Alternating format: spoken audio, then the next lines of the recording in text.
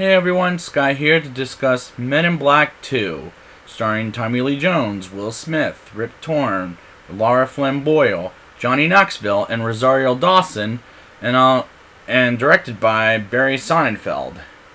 Now, I remember this movie coming out in theaters in 4th of July weekend, and what did I think of it? Well, it's not going to be the same as what I think now, but let's get into it. We open the movie with a home movie from a long time ago, which will tell the plot of the whole movie. Then we move on to Serlina as an alien disguised and played by Lara Flynn Boyle, who I don't see much of anymore. Maybe she's still doing TV work, but she's such a bad villain as an underwear model. Agent J, returned by Will Smith, has a new partner named T, played by Patrick Warburton, as the run-in to a pretty flower named Jeff in the subway in New York as a giant worm. And the sequence with Jeff is very dumb, and as he's on a train. New Yorkers are so stupid to realize there's a bug in the electrical system, and it comes back to a station, the train does, and Jay takes forever on his speeches, which is kind of ridiculous after a while. This is a typical sequel where they can't come up with anything new. Serlina gets to a man with two heads named Scrad and Charlie, both played by Johnny Knoxville, from a TV show I don't watch, but I've seen the movies of...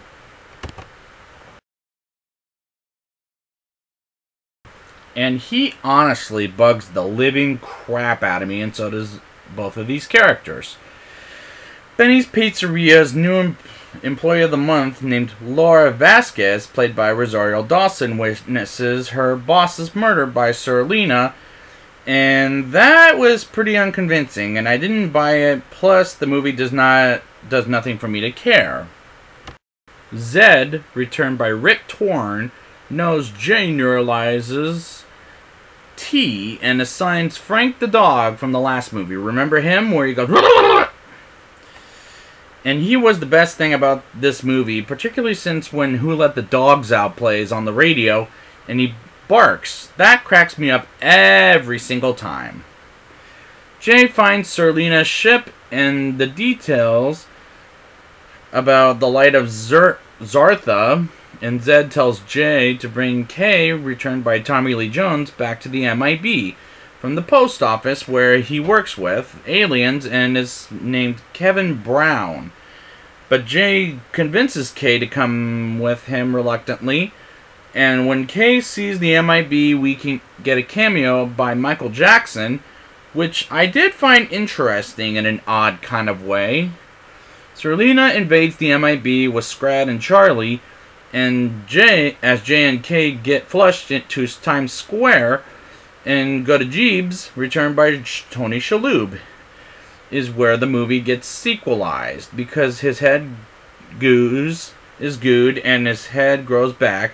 Meanwhile, he realizes MIB prisoners, including Zara, whatever the hell his name is sends them all except Zara, and they bend Jay and Kay's memories grow back by deneuralizing him, and he takes a minute to realize it, and Kay fights all this while they bend Jay and wins, and Zed is captured by Serlina, and the CGI in that scene looked terrible. Jay goes to Laura, who first meets Kay, and Jay almost deneuralizes her, but takes her to their friends, the worms, and honestly, they suck at protecting people.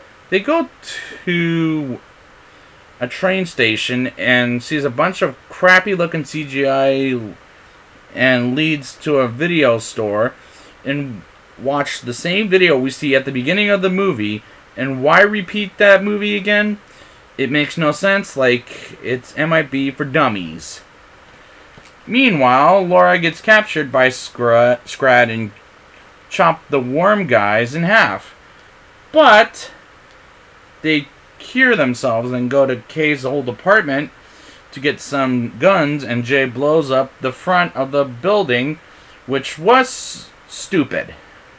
And they go inside, and Kay gets captured while Jay fights Zara, or Zara, whatever the frickin' his name is, and his look-alike minions, and blows them all up, and shoots Serlina, but doesn't quite kill her. She goes after them in their car / spaceship and shoots them as they make her go inside Jeff. And as the MIB sends the light of Zartha, aka Laura, and I was very confused by that, and suddenly Jeff comes up and explodes, and Serlina grabs Jay, and Laura goes into space, and the big guns get Serlina as she turns into fireworks, which is typical July 4th release movie cliches. And Kay and Zed talk about love, and that feels like a bad ending. Now it's time for the rating.